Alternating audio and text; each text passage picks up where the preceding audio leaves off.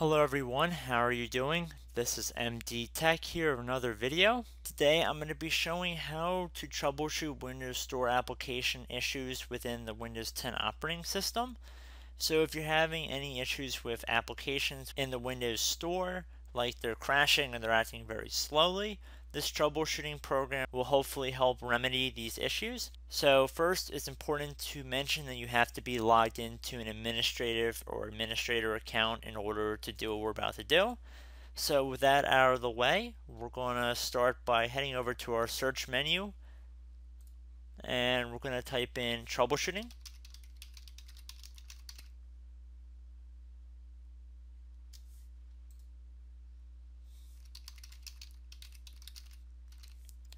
Should be listed directly above the control panel, so you want to left click on that, and then on the left side here you want to select view all. Near the bottom of this list we see there's an option that says Windows Store Apps. You want to right click on it and then left click on Run as Administrator.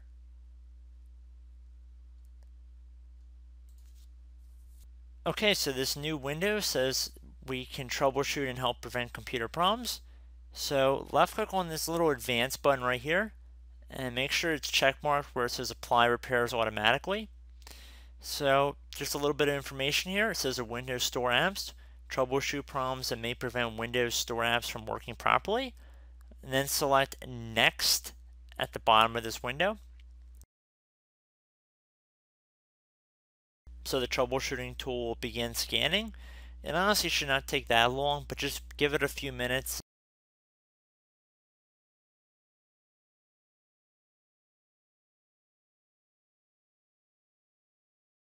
So we already see that there's one action that there shows there's a confliction. You definitely need to have a Microsoft account to sync your settings. If I skip to next here, we see that the problem found was that a Microsoft account needs to be linked. If you have any other issues with the store, they'll be labeled here.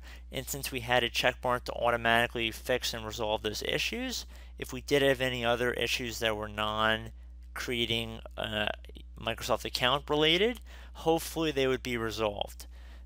So I hope this tutorial helped you guys out, and I will see you in the next video. Goodbye.